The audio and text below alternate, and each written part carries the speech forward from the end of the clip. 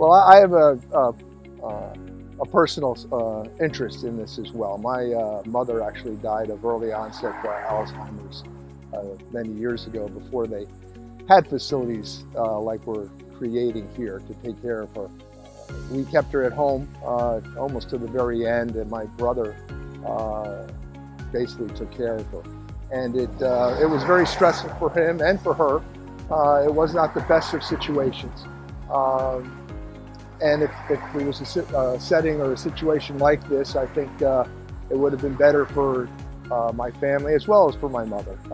She would have been, I mean, he took very good care of her, but he couldn't take care of her like the facility that we're building here.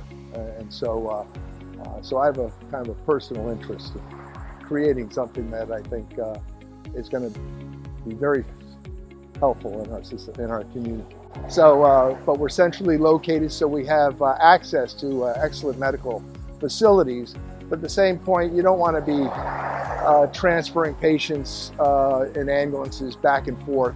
If you can take care of the situation and you have qualified personnel and you're licensed, as we plan on being, to take care of these issues. People may be aware or may not be aware. This project is locally owned and funded. Most of the people behind this project live here. This is a facility where they're going to place their own family members. Healthcare providers first, and that's what we're trying to provide here, is the healthcare facility to take care of friends and family members.